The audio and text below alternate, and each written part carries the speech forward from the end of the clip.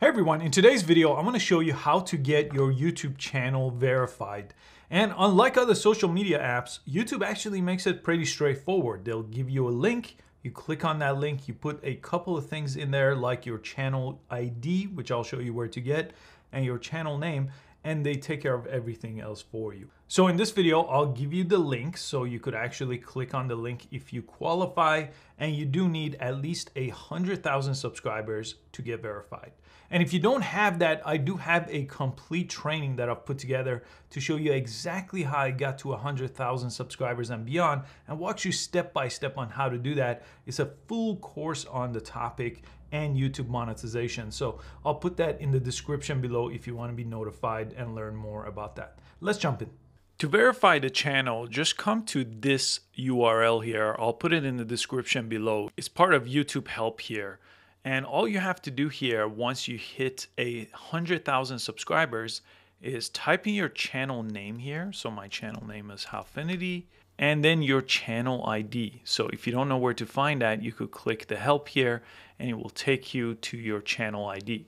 And then it's going to tell you once you do submit this, it says you are authentic. Your channel must represent a real creator, brand, or entity that could be claimed. And your channel must be public, have a description, channel icon, content, and active on YouTube. It may take several weeks for the channel to be verified. So I will let you know how long it takes in my case. So I'll press submit here. And that's all it really takes to submit this. And I will update you on any communication I get back from YouTube over the next few weeks. And it's the next day here, and it took less than 24 hours actually in my case for YouTube to reply, and it just said, "Thank you for your patience. We've successfully verified your YouTube channel." They didn't ask me for anything.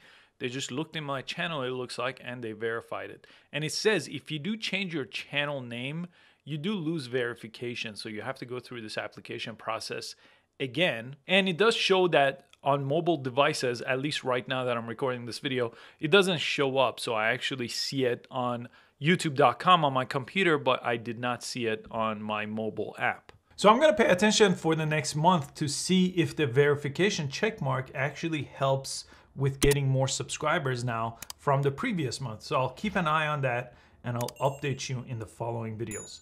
Thanks so much for watching. Please give this video a thumbs up and I'll see you next time.